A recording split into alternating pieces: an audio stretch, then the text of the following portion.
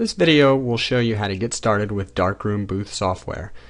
The first time you run Darkroom Booth after installing it, you're going to be prompted to activate the software with an 18-digit code, and once you do that, you can go ahead and start the software. And in my case, I have a limited license, so it's going to tell me I have 28 days remaining. So I just hit OK, and Darkroom Booth starts up. The first thing I would do when you go into Darkroom Booth is I would go to the Global Settings area, and down here you can see I can deactivate this computer. If I want to move the license to another computer, I just deactivate this one and then I use the same code on a different computer. The next thing you probably want to do while you're here is go into the printer options and add the printer that you might have. We have some built-in drivers here. This list will be updated soon. If your printer is not on this list of built-in, then just click on the Windows printer and add that.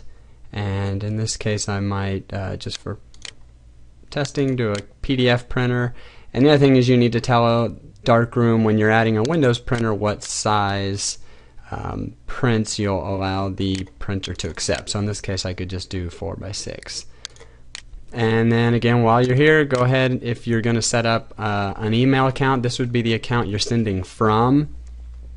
And you might use email either to email directly to the customer or to post to a social sharing site like Facebook or one of the other ones. So once you're done here, go back to events, and you can see we provided a list of events.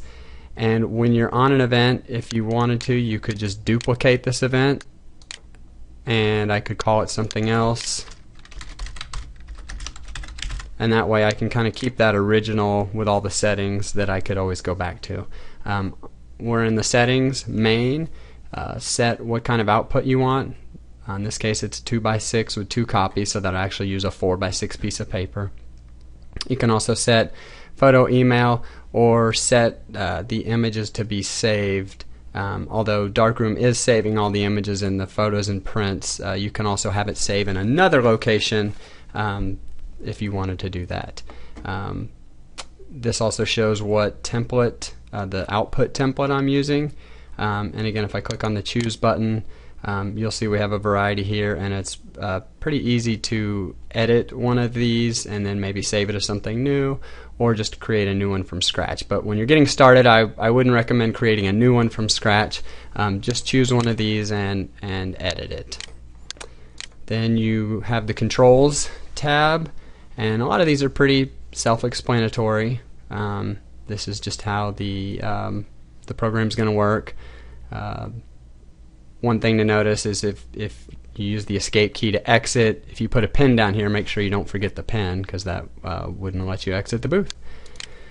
Screens, again, this is the booth screen. When you hit start booth, this is what you're going to see. And again, some of these sample events over here will have some different screens to them, but it's pretty straightforward to edit your own if you'd like. Again, I can click on the edit button. And starting out, again, I wouldn't recommend creating one of these from scratch. It's just a lot easier to go in and just edit some of the ones that we've provided.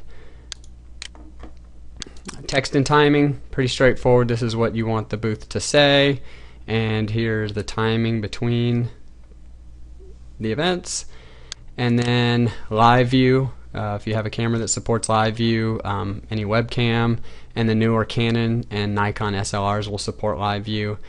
You can control some of the settings, and you can also test it here to make sure things are working. Once you've got that set up, then you basically hit start booth and you'll be good to go.